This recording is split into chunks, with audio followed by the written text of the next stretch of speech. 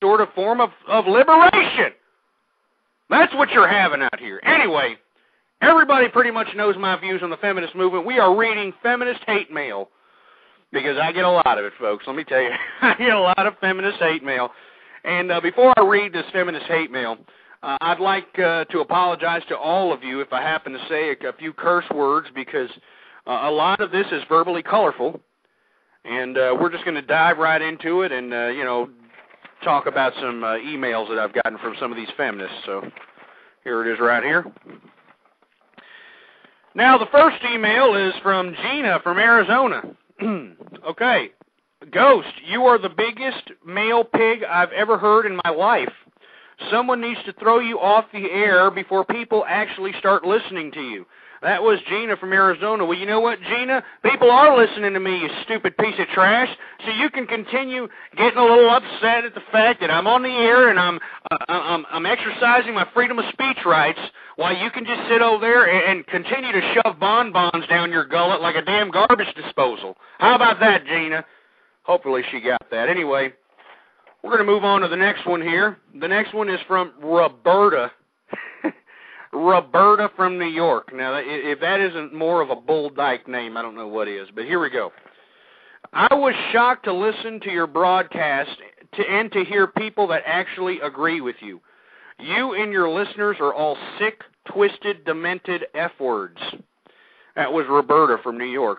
Well, let me tell you something, Roberta. Obviously, you've listened to my program, and you probably kept listening. As a matter of fact, you're probably finger-banging yourself listening to me right now, so I don't even know why you're even flapping your fat fingers on the keyboard and writing me an email about this crap when you know and I know you're listening to me right now. So you're a piece of trash. You can continue flapping your fat fingers on the keyboard. You're nothing but a bull-dyke feminist. You have no substance. All right? I provided substance upon substance on the debating table. You have no substance, so go piss off.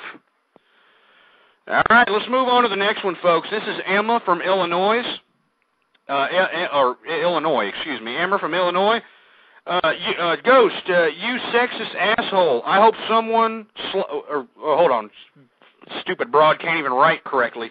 I hope some woman slices off your head and menstruates down your throat. No, that's nice. I am a woman. Hear me roar. That was Emma from Illinois. That was a really nice sentiment there, Emma. Do you talk to your children that way? Is that how you threaten your children? I'll slice your head off and menstruate down your throat? That's a very vivid sight. That's very verbally colorful, and I'm sure your mother is very proud of you, for saying that. You're a pathetic human being, Emma. And for you to say such a disgusting thing, you should be ashamed of yourself. And as a matter of fact, you should probably be prohibited to have any more children. Anyway, here we go again. Oh, we got a guy now. Here's a guy, Greg from California. Greg from California writes, I think you are a pathetic soul that should be locked up for all the BS that you say. People like you aren't around anymore. Deal with it. Oh, good God. Here we go again, I should be locked up. I mean, how should I be thrown in jail? I mean, why should I be thrown in jail? Because I'm just sitting here trying to save the American family and promote true conservative values. Why should I be thrown in jail? See, this is more liberalism, folks. Hey, you're not agreeing with the liberal principles. You should be thrown in jail. This is what liberals want. This is what liberals want. They want to jail you for not thinking like they do. This is what I'm talking about. Anytime you try to facilitate a debate with anybody on the left of the political spectrum, and anytime you provide any type of substance and corner them, what do? They resort to these personal attacks. They resort to logical fallacies. They'll lie. They'll do whatever it takes to suppress your perspective, even though you're the one that's correct. And that's the left for you, and as a matter of fact, you're starting to see remnants of it on the right. Anyway, moving on, shall we? We got a couple of more of these, and I'm sorry, folks, for being so verbally explicit. There's some people in the chat room right now reacting to Emma from Illinois' little email stating that she hopes someone slices off my head and menstruates down my throat, which is probably the most disgusting thing I've ever heard in my life, and I'm sorry I had to say that over the air. Anyway, moving on. This is from Margarita. She didn't leave where the hell she was from, and I don't blame her. But anyway, it says, "You're lucky I don't know where you live, because I'd be glad to do all women a favor and silence you forever." Women are soon going to be in control, and you men will have to serve us like we've served you since the beginning of time. And that was Margarita. Well, are you kidding me? First of all, your name is Margarita, you stupid dunce. All right? I mean, how are you going to sit over here and intimidate me with a name? You're named after an alcoholic beverage, you stupid whore. All right? And you're sitting over here trying to talk garbage at me that you hope a woman silences me forever? What, because I want to save the American family? Because I'm talking about the social ills of America? You want somebody to silence me forever? Are you kidding me?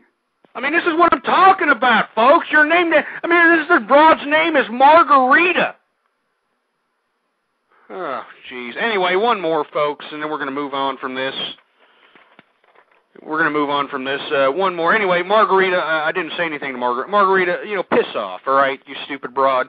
All right, if you think you've got enough gall to find me, you come on down here and you find me, and I will make sure that you're dealt with properly, all right, you alcoholic beverage name piece of cheese whiz gobbling, nipple clamp looking, butt plug up the ass having garbage. And excuse my French, folks, but this broad said she wanted to kill me. So anyway, here we go again. This one is from somebody I don't know. It's an anonymous sender, and I don't have a name for this piece of trash, but we're going to read this last email here. This is hate mail. Here we go. I've been listening to you for a while now. I was hoping no one would listen to you and you would go away, but you haven't. Of course I haven't, because I'm a conservative, you Nimrod. Anyway, let me continue. I think everyone who listens to you, whether they like you or hate you, should be injected of cancer of the cock. Oh, man, and I don't think she means a rooster, folks. I mean, or he, or whoever that was. I mean, that was an anonymous email. But this is what I'm talking about, folks. This is what I'm talking about. This is what I'm getting. And this is from feminists. These are from left-wing, long-haired liberal hippies. And I'm sure most of them, and a lot of them are from Republicans as well, because I'm not obliging myself to the Republican Party. This is what I'm getting, folks. This is what I'm telling you. I'm not joking with you people. I mean, this is why I don't go out, like most of these jag-offs online, they like to use their full name, like they're going to be some sort of, freaking reporter or something, I mean, like they're really going to be somebody. Hey, my name is, Ed Morrissey. Look at me. I'm a fat, jelly-ass bald guy, but I can blog. That's all, folks. I mean, give me a break. I mean, I get death threats on a daily basis, folks, and those are the only ones that I picked out that were my favorites. Typical ones are, I'm going to kill you, unoriginal, none with any type of personality whatsoever. The ones I just read you had a little personality to it and made me chuckle a little bit. But this is what I get on a daily basis, folks, because of my political persuasion.